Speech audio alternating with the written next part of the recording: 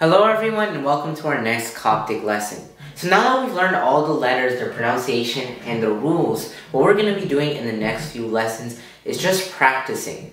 So there will be some common phrases or phrases with common words in them. And we're going to practice reading with these, and I think it will be beneficial for all of you to familiarize yourself with these phrases. So when you go into the church services, you can recognize these phrases and have a good base of recognition. Now note that just watching these lessons probably won't make you fluent in Coptic reading or very skilled. The best way to get very skilled in Coptic reading is just practicing. So the way I learn is just practicing through the church services, trying my best to read along with the Coptic as the church services are going. You could alternatively, in your own home, just open Coptic Reader or maybe tasbaha.org and look at some hymns and just try to read the Coptic. And keep doing this, and with time, you'll become more skilled. But right now, this is just a good base of phrases and a good start for your practice. Okay, so right now here, I've got a sequence that happens in early in the Vesper prayers, comprising of some common responses that will be found very commonly all throughout the Coptic church services. So what I want you to do right now is just pause the video and try your best on your own with the knowledge you have so far to just read these phrases.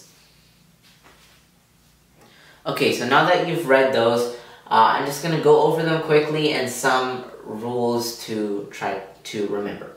Okay, so this first one is Chen be Christos Isos ben choice. Pretty simple. One main rule to remember is here, this part here, the O along with the epsilon makes a double O sound.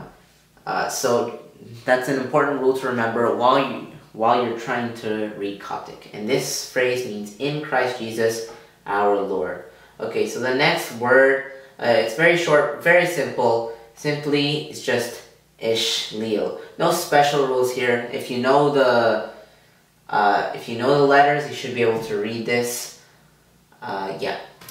Okay, so here, this phrase here is epi. This word pretty simple, pretty close to reading English. Eprosevshi estotite. Okay, so something to keep in mind here. We have here this little dash above this letter and this letter, these P and C looking letters. This dash is called the jinkim, and it makes an eh sound. It's very important in the Coptic language, and it just helps with the flow of things, and it's very important to remember. And here we have this letter, epsilon. This letter has different pronunciations depending on where it is in the word. Here, it's preceding a vowel, so it's after a vowel, so it makes a V sound. Okay, so here, we've got these two words here, the next phrase, pretty simple, irini posi. Irini posi. Pretty simple here, and it means peace be with all.